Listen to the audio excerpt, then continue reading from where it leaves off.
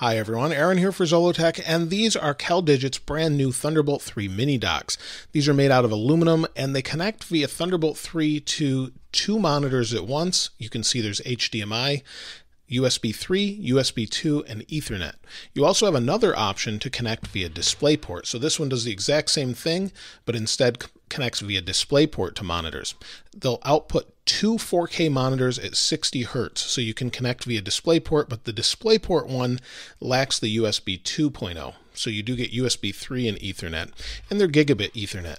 So they're really nice. They're made out of aluminum. They don't feel cheap at all, and the back here is plastic where this plugs in, but they don't feel cheap. You'll see it's just a barcode and some rubberized feet, and then a plastic front, but the whole enclosure is solid aluminum, and it feels really nice, and it's very portable. I've been using them for a couple weeks on and off, and they connect up to two monitors, like I said, two large or small monitors, and then also your MacBook having the screen open, you can use three monitors basically. So your MacBook monitor or display, and then two other monitors, and then connect via Ethernet.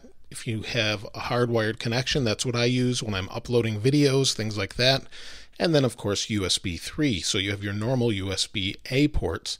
So these are really handy on the go. They're bus powered, so you don't need any external batteries or plugs or anything like that. They're super convenient, and they work really well with the 15-inch and 13-inch MacBooks.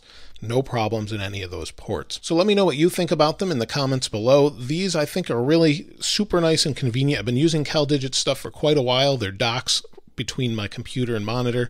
In fact, I'm using one right now while I'm recording this video, and they're just super convenient, and these are great on the go. Let me know in the comments below. If you haven't subscribed already, please subscribe and like. As always, thanks for watching.